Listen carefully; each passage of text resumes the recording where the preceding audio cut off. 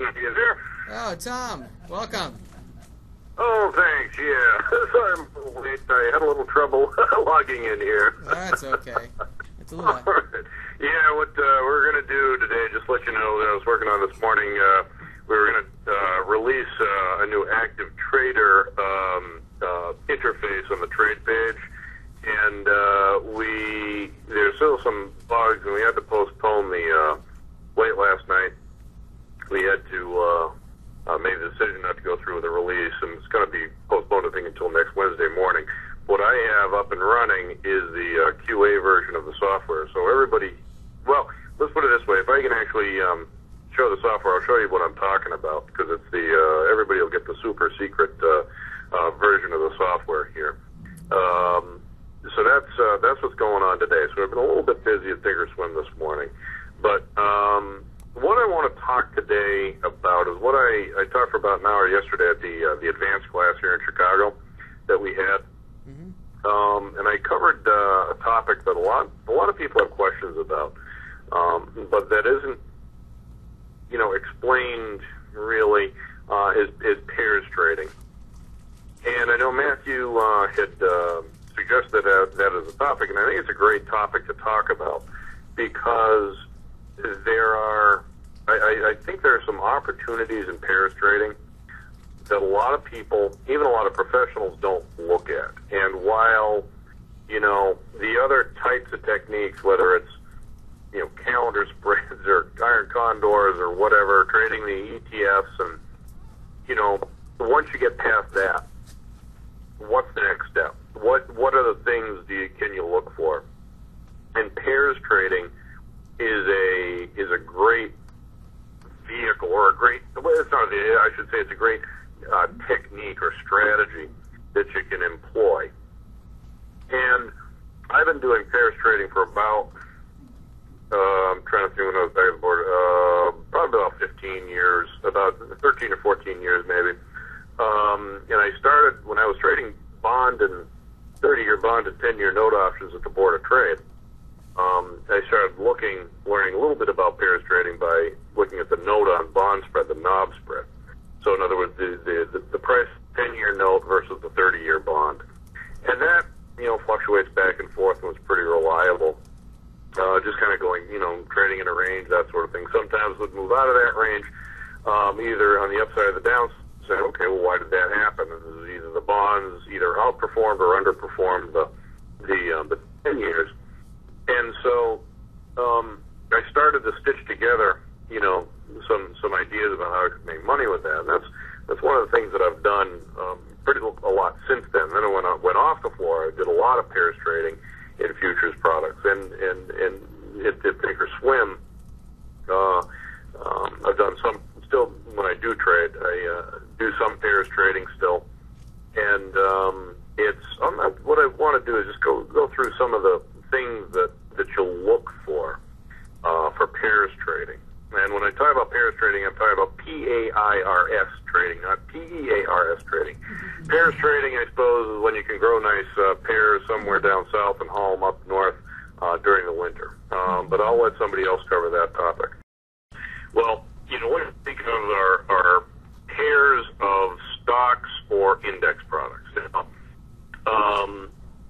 One of the simplest ones and one of the bigger term ones is to look at something like, the S&P 500 versus the NASDAQ, and maybe you have a longer term view that the NASDAQ will outperform the S&P 500. Okay, so what you would do is buy the NASDAQ, let's say a NASDAQ future, or buy the QQQQ ETF, which is the NASDAQ ETF essentially, and maybe sell spiders. In other words, sell the S&P 500 ETF. Now, why would you even do that in the first place?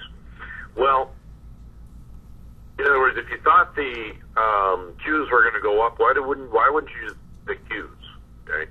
Well, that's true. If you thought the Qs were going to go up, you just watch them, or you just buy them and keep your fingers crossed and they go up. But one of the issues is that you can still, and this is going back, Matthew, I know a lot of the participants have attended a lot of the Thinkorswim classes and done some of the high probability training class with InvestTools. And pairs trading, like those high probability trades, gives you a chance to make money even if you're wrong. Okay. The idea is, let's say you bought the Qs. Okay, well, let's define overperform and underperform for a second.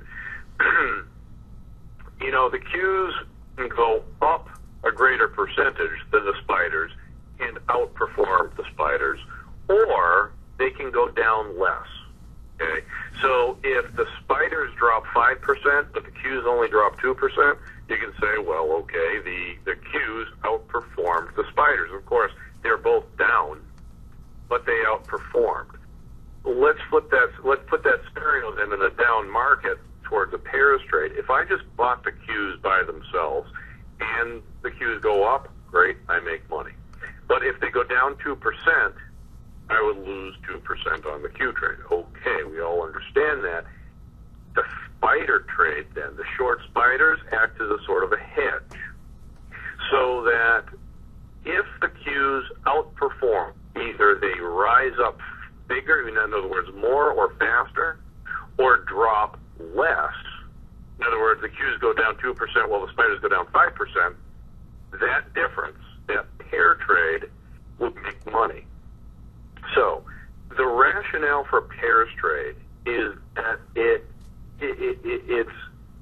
the oscillation. This is the thing I want to be able to show you on a chart. The oscillation between the two prices. In other words, just let's say spiders minus Qs, or spiders minus, or M&X minus spiders, or something like that. You see that difference go back and forth, back and forth, back and forth. And it's that oscillation, that up some, then down some, that sort of reversion to a mean that makes pairs trading so appealing. So the idea then is that the pairs trade acts as a sort of a hedge in that, with the oscillation between the prices. And it's that regularity of oscillation that I find very appealing in a trade. To start off, I like to use, I think the easiest way to do pairs trading is using stocks or futures. We'll talk a little bit about options and option spreads in pairs trades. That adds a certain level of difficulty both in determining what to do as far as the trade is, but also execution. And we're gonna go over some execution issues as well. But the idea is that you pick one thing, and on the chart, if anybody on the web has access to the software right now, what you do is just go to the charts page. Let's go into the charts page, and you can type in either, in the symbol box, you can type in either SPY minus QQQQ, in other words, SPY minus QQQQ,